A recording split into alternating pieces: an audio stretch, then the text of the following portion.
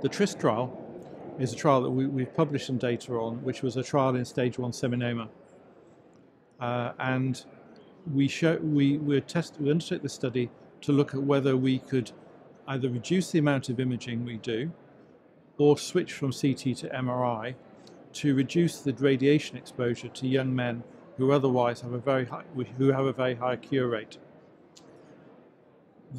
In the original trial, we showed that both switching to MRI and reducing the frequency was non-inferior to the standard 7 CT protocol.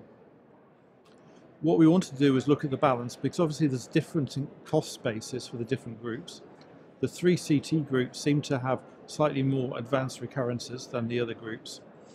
And so we've done a health economic analysis of the trial data. When I say we, I mean my colleagues at the Health Economics Institute in York, who are collaborators in this work, whose work I'm presenting on their behalf. The bottom line is that the 3 CT group did seem to be more expensive and probably slightly worse in terms of quality of life, and therefore on this analysis wouldn't be the favoured approach. The 7 CT arm did pretty well in that analysis, but if you want to use a protocol which reduces the amount of radiation, you could switch to 3 MRI, which had a very similar health utility score to the 7 CT arm and was only fractionally more expensive. So you could switch to 3 MRI with very little impact on cost. If you have a little bit more money in your pocket, you could switch over to the 7 MRI arm, which did have some quality of life health benefits, but cost a little bit more, with a estimated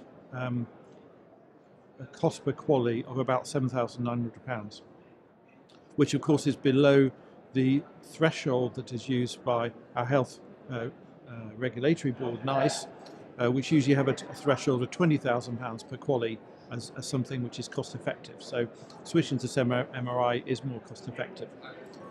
Would be cost effective on that basis. So certainly within the cost structure of the NHS in the UK, either going to 3 MRI for no extra cost but equivalent quality of life, or maybe a slightly improved quality of life with 7 MRI can be recommended.